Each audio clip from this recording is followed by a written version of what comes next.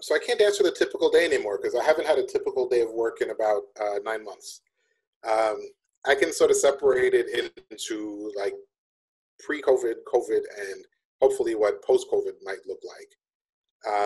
Before, kind of before everything sort of falls into the same buckets, right? So a typical day is like collecting data. Like what is it that I'm seeing? So like I pull report cards, I look at curriculum, I wander around the building, take a look at like what classes are kids attending. I'll observe a classroom, and that's just sort of collecting all the data that I can see in the school. So what is, again, that looks different in the pre-COVID and post-COVID world, but that's essentially the first gig. Like, what is it that my kids are experiencing? What is it that I believe is happening? Collect as much as I can.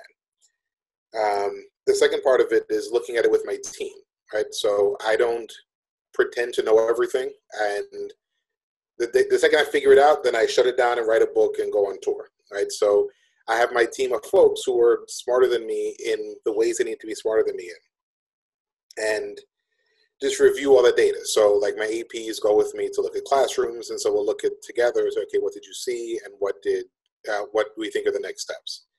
I have some teacher leaders who they'll look at student work, and they'll look at like what the teachers assigned.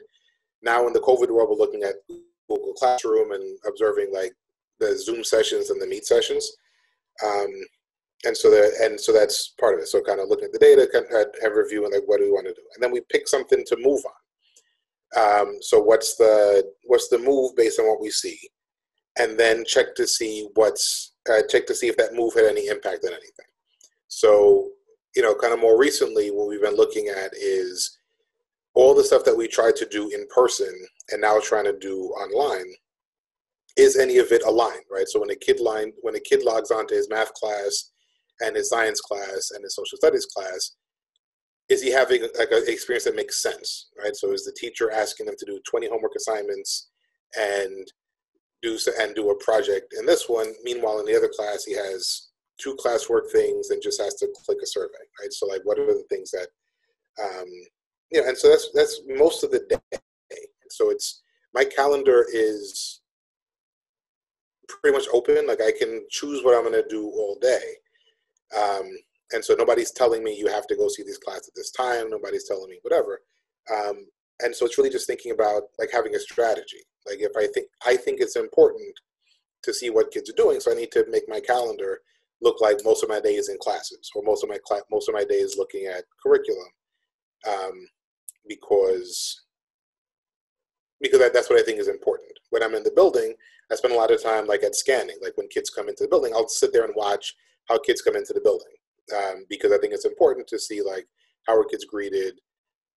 If a kid is upset, if the kid is going through something downstairs, how is the school safety agent? How's everybody greeting him, and then things like that. Make sure to check out the My Career tab on the BC Navigator app, where you can track your career progress based on the amount of credits you've earned, stay updated on upcoming events from the Magner Center, and watch our videos for insight and advice on your career field.